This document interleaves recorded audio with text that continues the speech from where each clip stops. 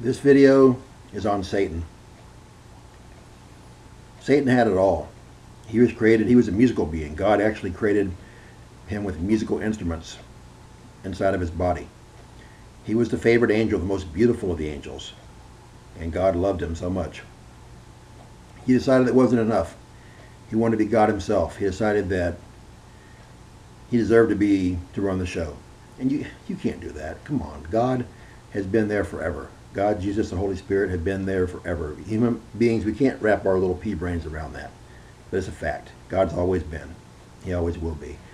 And Satan couldn't stay there. So God had to cast him down from heaven. And a third of the angels went with him who were bad angels who wanted to follow him and try to fight God and the good angels. Insane. Satan's evil. He's got a lot of power. He can't touch Jesus, but he's not very smart in a lot of ways. So anyways, he's cast down.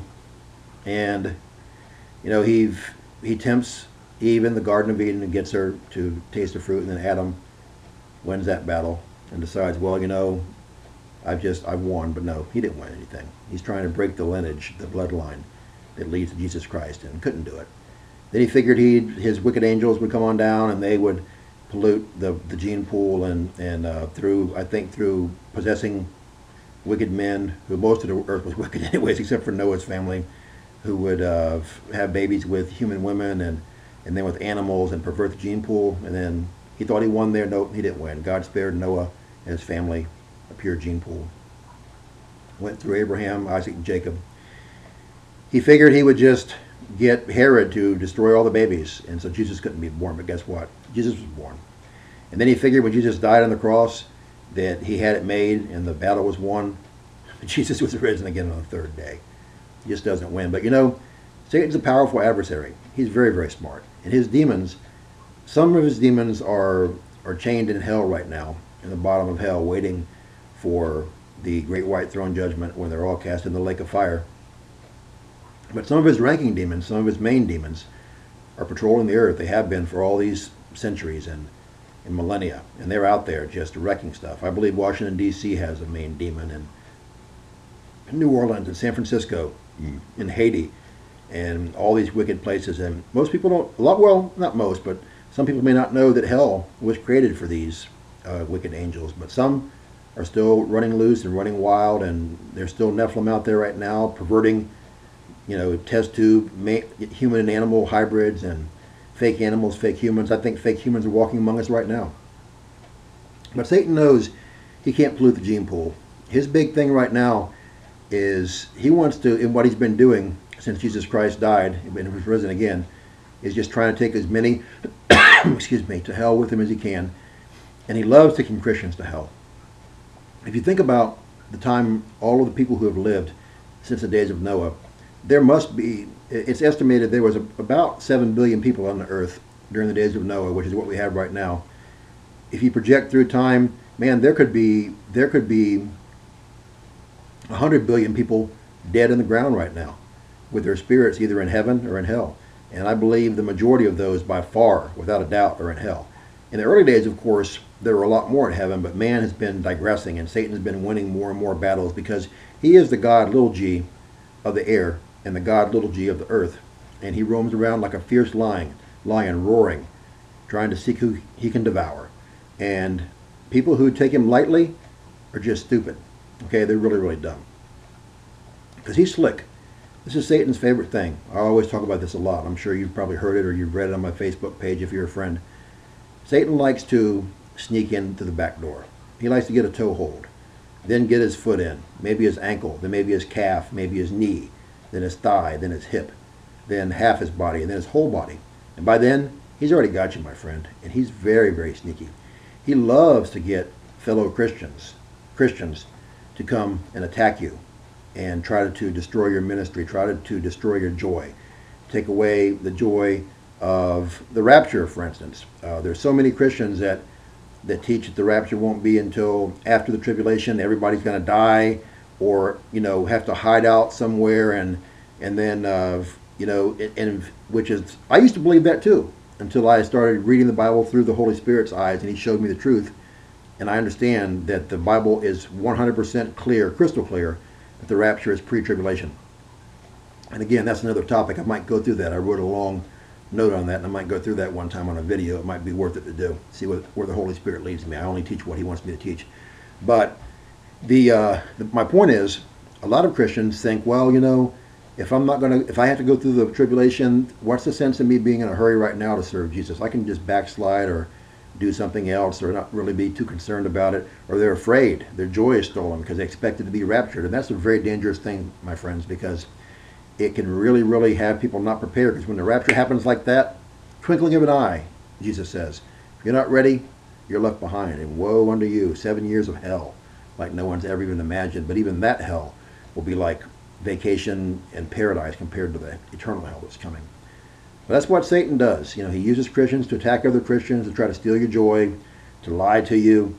He loves to get people to lie, cheat, and steal. He loves to get you to surf the internet looking at pornography. He loves to get you to cheat on your wife or your husband. He loves to get you to have premarital sex. He loves to get you to gamble, to take drugs, to be an alcoholic. He loves to get you to hate Israel. He loves to get you to be a homosexual or to support homosexuality. He loves to get you to want to change your sex because you weren't born this way according to you. And to Lady Gaga, she says she was born this way. You know, everybody thinks they're born a certain way and they want to change how they are. Baloney. You know, God made you the way you are. Just like this Chaz Bono. It's called Chaz. Her name is Chastity. Chastity Bono. She was born a woman. She's a woman and she'll die a woman. You can't change your sex. You can have a million operations. You are who you are. But see, that's what Satan does. He tries to get everyone.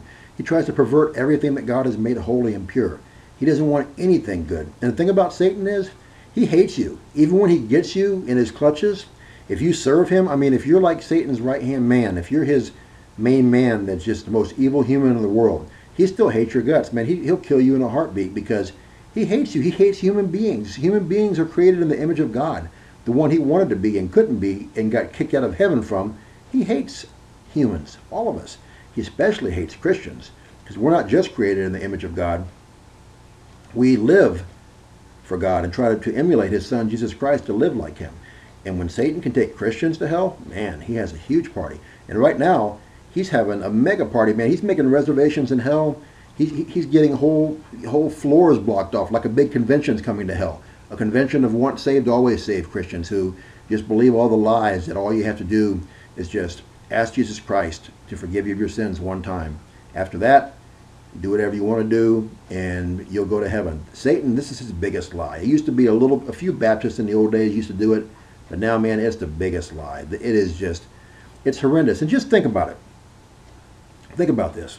Let's say that you're a Christian, and let's say that you are saved by the blood of Jesus Christ, and you end up being baptized, filled with the Holy Spirit. You end up, going out as a missionary and saving leading lots of people to Christ and pointing them to the cross. Let's say 10, 20 years down the road, you decide, I want to get into pornography and I want to start cheating on my wife and I want to serve Satan. I don't want to serve Jesus anymore. I want to be a Satanist. And so you decide to serve Satan and leave God. The once saved, always saved crowd will tell you that one, you're still going to heaven even though you're a Satanist because you were saved at one time. Or two, they'll tell you that, well, you weren't really saved, which is baloney. This person's lived for Christ for 10, 15, 20 years. And even if he only lived for Christ for a day, Jesus Christ says in his own words, I end all my videos with this, that all who come to me and ask shall be saved. All.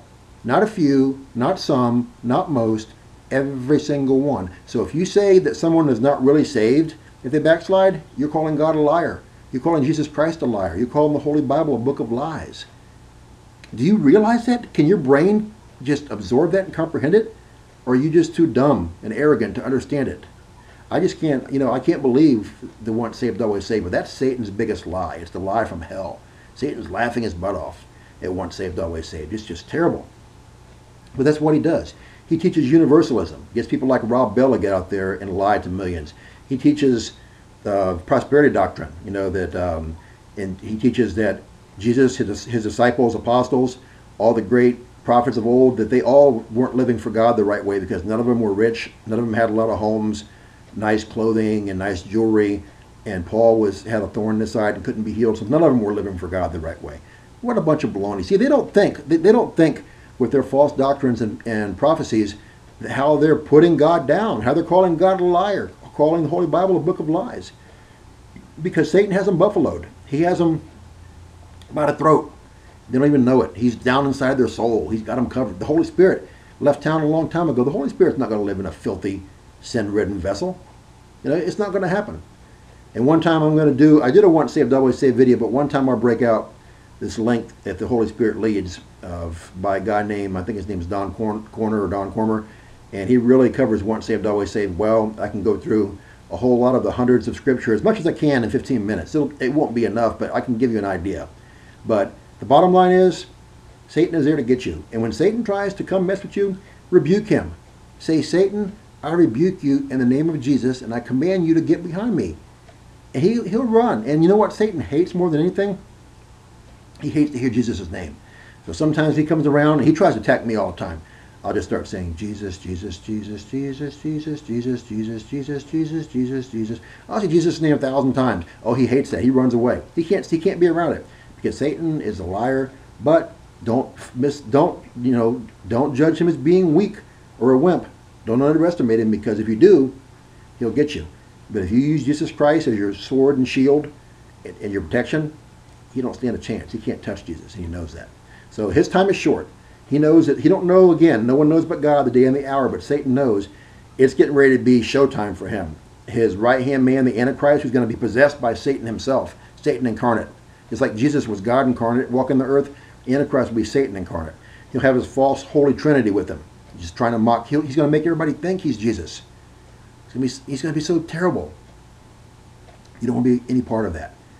Get right with Jesus Christ now. If you're backslidden, believing once saved, always saved, if you have unconfessed sin and iniquities in your life, get rid of it now. If you've never been saved, come to Jesus right now. If you are saved and living right for the Lord, get out in the fields and reap the harvest. Our time is short. Let's pray. Heavenly Father, I pray that people understand Satan's ways, understand his wicked, sneaky ways, evil ways, and to just learn to recognize him when he does this kind of stuff, and learn to rebuke him in the name of Jesus. If we don't rebuke him in the name of Jesus, it don't matter. He don't listen to us, but Jesus, he fears. All throughout the Bible, when the demons saw Jesus, they ran in fear. They wanted nothing to do with them. They even asked him, why are you coming to torment us now, Jesus, before your time? And when he met them outside the graveyard, and they asked to go on the pigs, and he ran over the cliff. Everybody knows Jesus. And if you say Jesus' name and rebuke Satan in Jesus' name, Satan will run away. He'll scurry away like a cockroach when you turn the lights on. It's time to get real. It's time to get right. It's time to be holy, to serve the Lord, to come back to the Lord if we're backslidden, to come to the Lord if we've never known him as Lord and Savior. It's time to get out and reap the harvest if we live for Jesus Christ the way we're supposed to, if our house is clean and in order. Our time is short, my friends. Share this video with as many as possible. Get the word out, and let's get serious, and let's learn to recognize our enemy and learn to know how to defeat him through the name of Jesus Christ. Amen. As always, my friends, if you're watching this video and you don't know Jesus Christ as Lord and Savior, pray this prayer with me. Say, Jesus, I know I've sinned. I know I've done wrong. I've done bad things, and I'm sorry. I believe you came to this earth. I believe you died on the cross for my sins. I believe you're risen again on the third day, went back to heaven to the right-hand side of God the Father, and since then you've been preparing a place in heaven forever for all Christians. Please forgive me of my sins.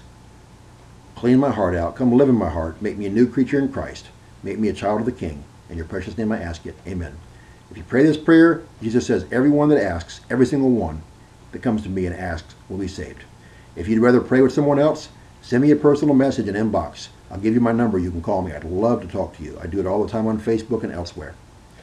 If you have a lost loved one or neighbor or friend who doesn't know Jesus Christ as Lord and Savior, if you are sick, have a sick friend, neighbor, or loved one, if you have a sick pet, if you need a job, car, home, if you need food, clothing, water, whatever it is, send me an inbox or a message. I'd love to pray with you. I pray all the time. It's my honor to pray. I live to pray. I prayed for and received the gift of faith, and I have mustard seed faith. And when I pray believing in my heart, speaking with my mouth, knowing for a fact 100% that God will answer all my prayers so long as they're within his holy will. And my friends, he'll do the same thing for you. Trust him. Test him. His word never returns empty. His word's always 100% true. Once again, running short on time, but hey, share this video with as many as possible. Get the word out. And I love you guys, and I pray that God will bless you. Thank you. Good night.